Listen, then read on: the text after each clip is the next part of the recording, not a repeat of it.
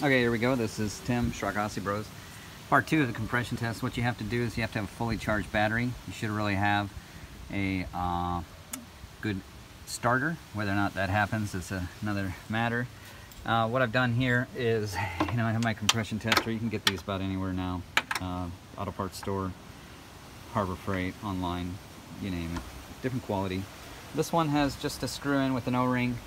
What you want to do is pull out your spark plug here. Take this, put it somewhere where it's not going to arc, and they say disconnect this. I haven't done that. I'm just trying to be safe with these. Who knows how safe that is. The other thing I've done over there on the fuse panel is number 20. I'll walk over and show you. Number 34 is the magic number. That's the fuel pump. You don't want fuel running through your lines. So if you still have this little puller, pull it out. You could use needle nose, whatever the hell, to get it out. Pop it out. Okay, so what you want to do, take some oil. After you've got this open for a wet compression test, you got to drop it in there. So I'll show you how I did that. 2 items right here in my little box of goodies. So what you need to do, this one fits about perfect.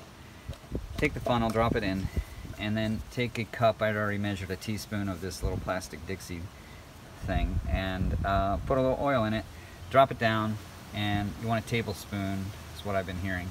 So that's what I've been doing.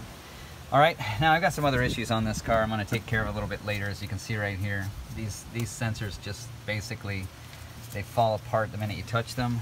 This little item right here, this has been basically falling apart as you touch it. So I've got some, Florida sun issues here that I'm going to be dealing with. We'll show you what we get. My compression test for the wet came out 160. That's on the high end of what you want, I believe. So I think we're in good shape. That's it for now. We'll get back to you.